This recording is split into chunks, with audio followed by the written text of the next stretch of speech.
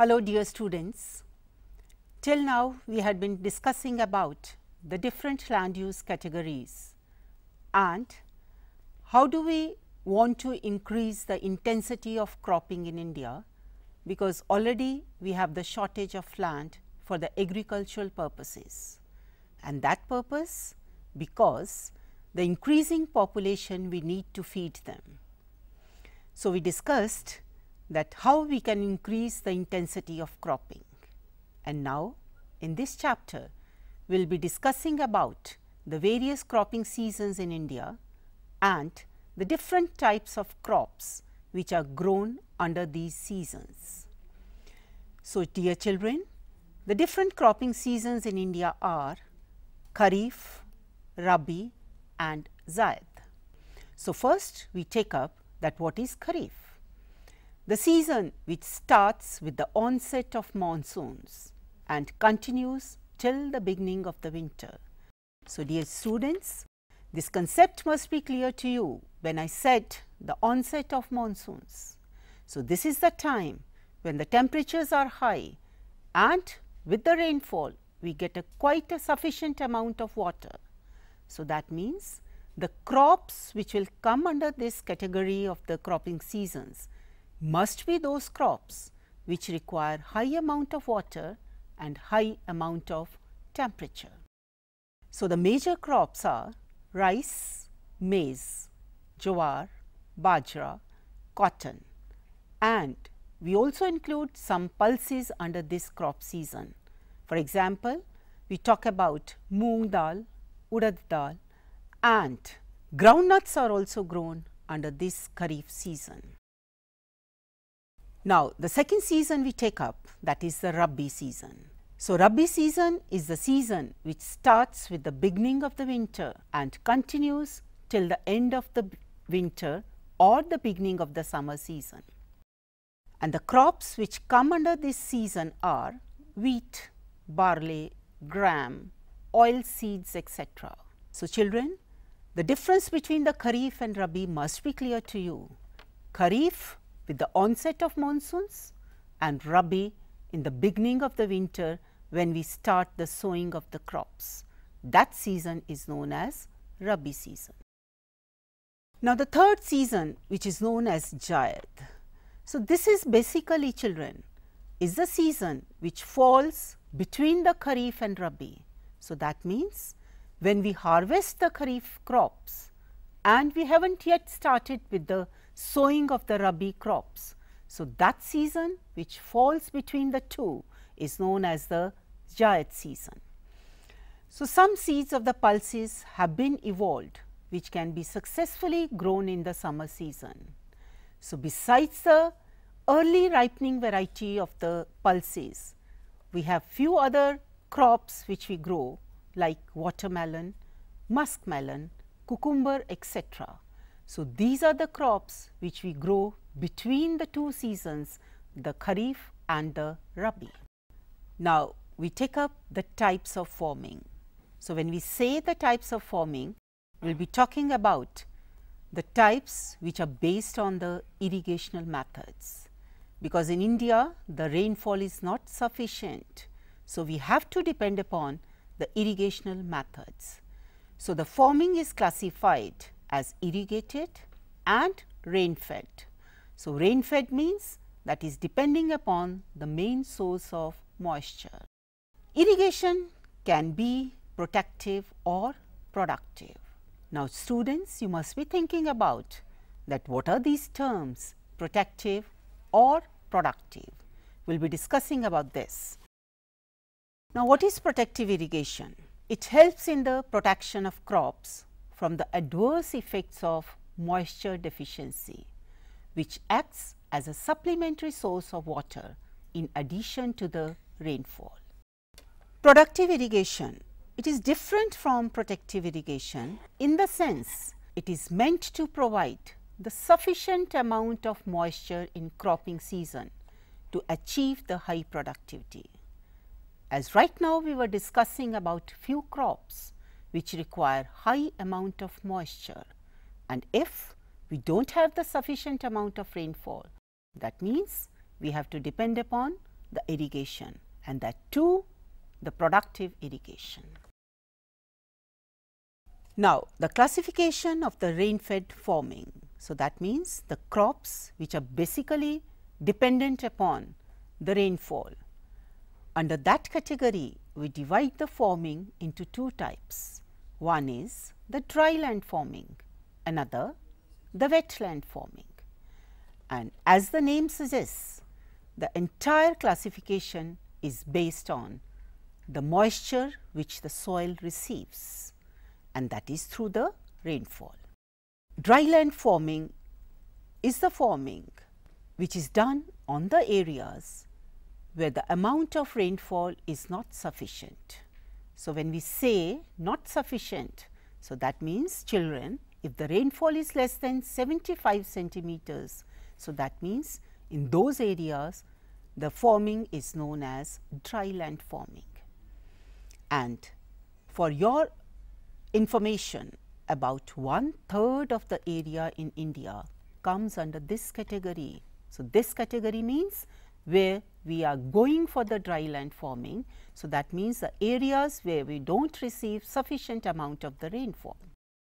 In dry land farming, it is necessary to conserve the rainwater, and especially you must be knowing in the state of Rajasthan, when we irrigate the field, we use the sprinklers. That concept you must have noticed somewhere on the TVs or somewhere in the other serials which you watch.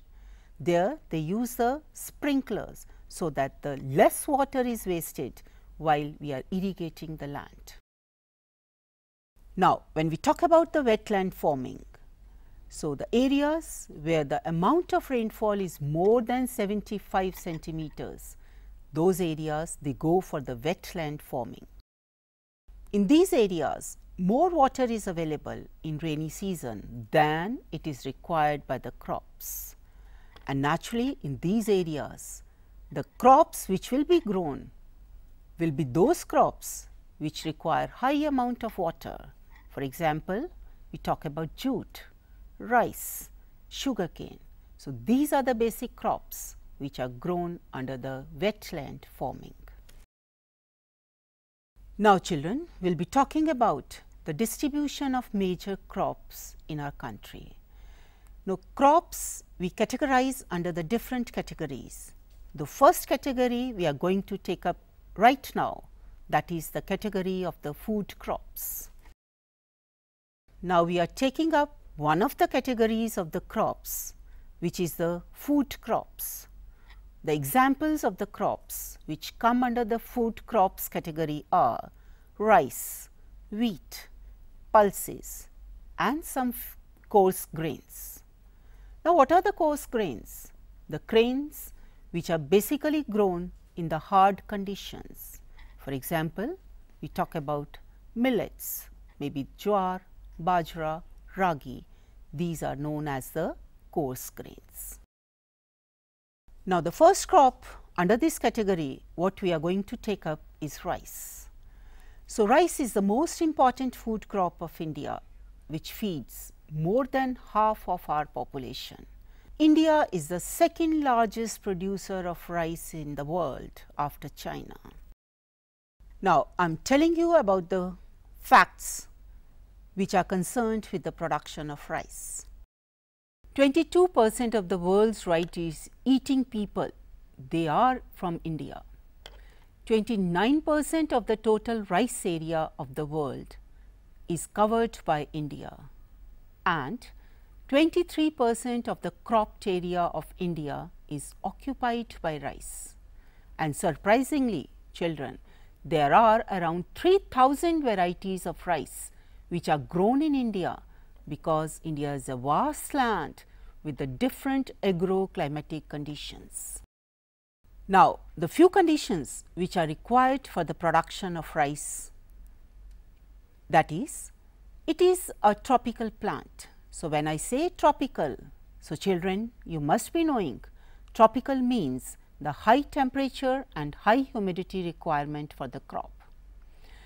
So, around 24 degrees Celsius of the monthly temperature is required for the crop production, and 150 centimeter of an average rainfall is again the pre-requirement for the crop cultivation, and the areas which receive less than that amount of the rainfall, they have to depend upon the means of irrigation, and the soil required for the crop is deep fertile clay or loamy soil. And children, you must be knowing that clay has the character or the feature of retaining the moisture for a long time. So, that is why this soil is used for the rice cultivation. It is a predominant crop in the floodplain areas and the river deltas, and the reason being these areas we have sufficient amount of the water, and this crop is labor intensive. Children, you must have seen on the roadside, if you have travelled, that in the paddy fields or the rice fields you so call, you must be watching the ladies or the children working while transplanting the paddy in the fields. So, that means this is a work which is not done by the machines. So, it is a labor intensive crop. So, in the areas where plenty of population we have, they go for the production of rice, because we get the cheap labor in those areas. In certain parts of West Bengal, Assam, Bihar, Odisha, Tamil Nadu, we have 2 to 3 crops of the rice obtained in a single year, and that is the reason for that is we have plenty of water in these areas. And in West Bengal, the 3 crops in a year which we grow of the rice, they are named as Os, Aman and Boro. These are the 3 qualities of rice which we grow in a year in West Bengal. So, children, look at the map. It shows that these shaded states are the states which go for the production of rice. You can see the whole of the eastern coastal area of India plus few states on the western side as well, which go for the production of rice, and the whole of the northern plain, which is known as Indo-Gangetic plain, starting from Punjab, Haryana, the whole of UP, Bihar, West Bengal. So, all these states they grow the rice cultivation. So, children, till now we have discussed about the major crop seasons in country: dryland, wetland, and under these 2 types of farming we grow the different types of crop according to the requirement of the crop. Requirement means the climatic conditions requirement for the crop. Then we talked about the different categories of the crops, under which we have only taken up till now the one category of the crops, and that is the food crops. And under that category, one crop only we have discussed till now, and that is the rice, because the majority of the people in the country, they are the rice eaters, and the conditions required for the rice are high humidity and high temperature. And besides that, we have also discussed about the cropping seasons, for example, Kharif, Rabi and Zaid, and rice is the most important crop which comes under the Kharif season. Thank you, children.